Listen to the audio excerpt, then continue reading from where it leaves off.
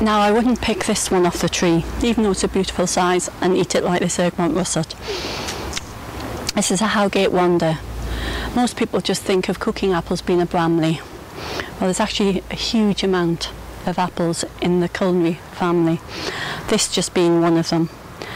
This is a small apple, and it will develop in size, and it will actually fill probably the size of my hand.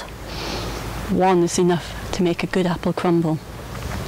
And what I have here is Grenadier. Again, a Culinary apple. And these trees, as you can see, are very, very prolific fruiters. Bear in mind, these are actually still in the bags. They're not in the ground, and you can see the amount of fruit we've had on these ones.